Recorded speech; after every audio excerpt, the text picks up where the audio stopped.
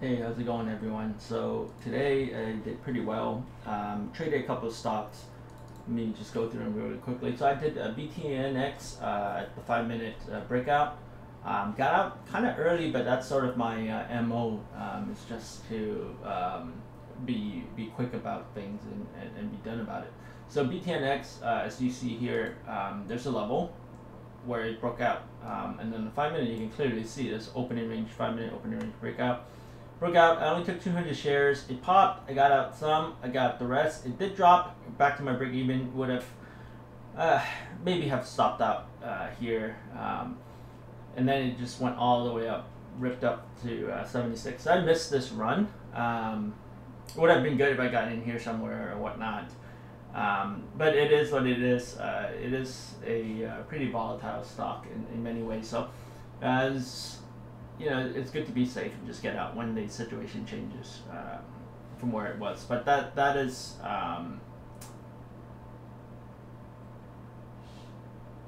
that is the play. And also because on the 60-minute too, if you look at it, it actually where I got out and where it kind of faltered a bit, it was right at the SMA. So who knows? So I did what I did. It was a safe move. And then I also played one of my favorite stocks of late, OSTK. OSTK dropped. You can see it's collapsed basically all the way down. Again, the levels help. So here, if you go all the way back here, it touched this line, previous day level, 118.4.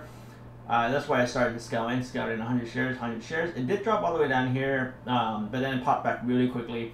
I added to it, and then on the tear up, I basically scaled out, and that was it. It did go a bit further, all the way up to 120. I did have actually a level at 120, but at this time frame, it kind of bounced around. You can see better here. It popped up, went down, kind of bounced around. I wasn't sure if it would make it to 120, which is the view app. So I just got out. Yeah, it is what it is. And then I also did PDD. PDD was a stock that didn't do too well in the pre-market. It basically collapsed, held this level, went back up, didn't break past here. So there was basically a level here actually at the 88 area. It did try to break through it, but this previous day close level held strong. Barely touched it, collapsed, held a new low. So this is a level, a new low, and then it looked like it was gonna go break down. So if we look at every other time frame, so 1 minute, it's about to break down. On the 5-minute, looked like this. Looks like it was gonna break down. 15, very similar. So they had those highs, and then it looked like it was gonna do a breakout, 15-minute breakout. Same with 60. Looked like it was going to break through this level here. If it got all the way down to here, I would have probably did a buy down here at 84. But yeah, so I took it on the short side. It held through. So I only took like 1,000 shares. I kind of held through all of this. The rationale for that is because there's levels of resistance here. So if you recall, there's a level here, level here, level here. So there's plenty of levels, and then also the level 2 also showed that it was pretty weak. So 1,000 shares, and then it dropped. I started to cover. It held this. If you look back here, there's a couple wicks here, so I didn't want to mess with that popping on me. So I just got all out, and then now I'm done.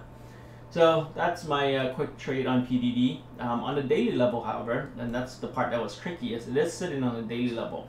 So that's the only thing that was kind of preventing this stock to basically drop any further. But I feel like it's probably going to drop further. Once it breaks through here, you know, or maybe down here, if it breaks through one of these, wherever this is, this stock will probably collapse. So yeah. So that's my trades for the day, and I'm done. Hope everyone does well, and see you when I see you. Don't forget to like and subscribe. All right, peace.